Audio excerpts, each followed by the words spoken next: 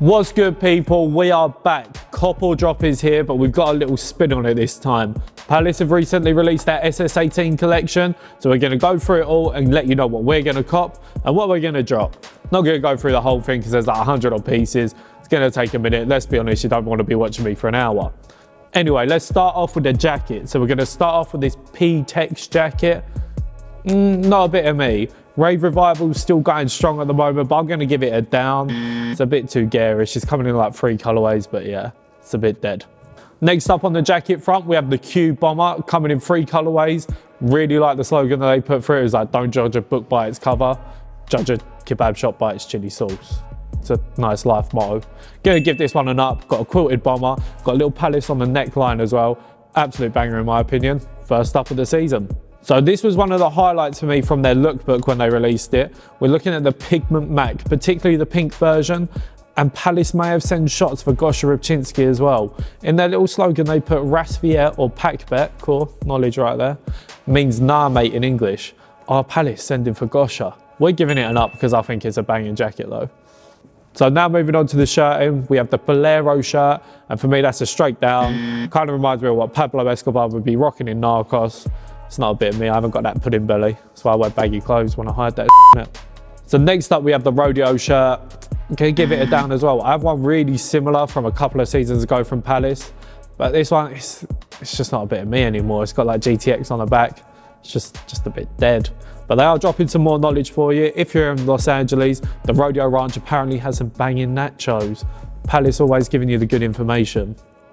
So next up we have the Roy shirt. It's a half zip and it kind of reminds me of MRC Noir. They're doing big bits in the streetwear scene at the moment. Gonna give it an up. Got dual pockets, minimal branding, just nice colorways coming out as well. It's just a nice statement piece for your wardrobe. So moving on to the tracksuits now. We're looking at the Swell tracksuit. Dead. Sorry for swearing, George, but it's the only way I can describe it. Getting it straight down. Can't remember if this side is down. Sorry if I'm triggering you in the comments. So next up we have the Pipeline tracksuit. It reminds me of an Adidas collab that they released years ago now. Inspired by the Germany football kits, got the nice piping, nice colour blocking. Gonna give that an up, coming in like a red and navy colourway. It's fire, straight up. So now moving on to the polo shirts, we have the J Stripe Crew and it's getting a straight up. Solid blocking, and it's got Palace just on the centre with a half zip coming down. Kind of reminds me of Fiorucci. Absolutely banging, getting an up. Next up, we have the Law Polo Crew. This is going to be a first for cop or drop. It's getting an up and a down. The black one's getting an up, the rest are getting a down. Made from velour, but the black one's fire. So I'm copping that, but I think the rest are a bit... Sorry for who's editing this because you've got a lot of up and downs going on at the same time. So, polo again, the Don Polo. According to Palace, it may be the best polo they've ever made. I disagree. It's dead. Looks like Pablo Escobar once again. Maybe the Donnies over at Palace have just been watching Narcos. Maybe 11 them man are just like, sweet, I want to be Pablo Escobar. Have some paint on my polo. Down. So next on the agenda, we have the High Sweat. Coming in several colorways again. It's going to get it down. It's got like a high collar on it. Minimal branding, which I'm always about. Granted, I'm wearing a jacket that says Generation you on it. Sorry for bleeping that out again.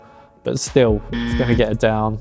It's just a bit dead. So another sweat, we've got the 320 Crew, multiple colorways as per usual, getting a straight up. Reminds me of vintage Adidas. Obviously Palace and Adidas work very closely together.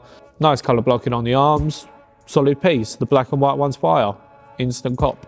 So if you watched Supreme cop or drop before, normally I have a Supreme air horn for the highest of heat.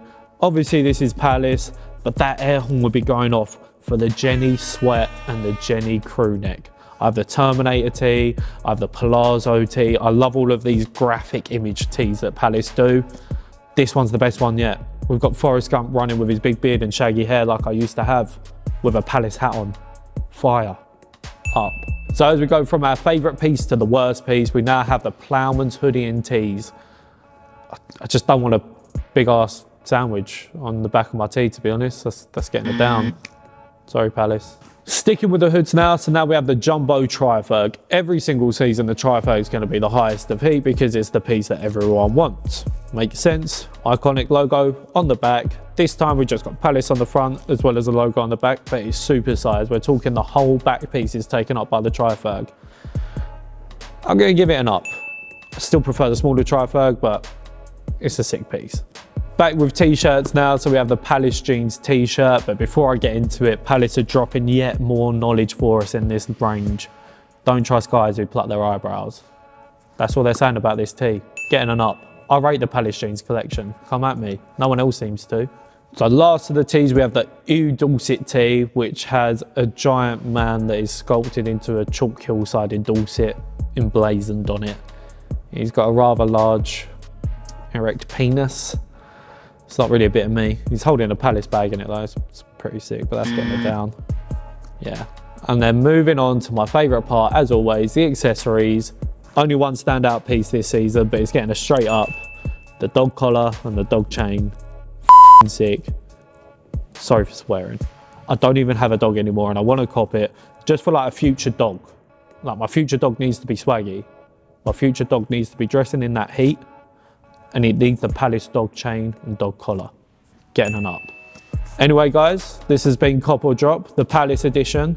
Hopefully Supplier will be coming back soon. We just had their teaser image. But make sure you hit that like, share and subscribe button down below. And let us know what you want to be copping from Palace SS18. Peace.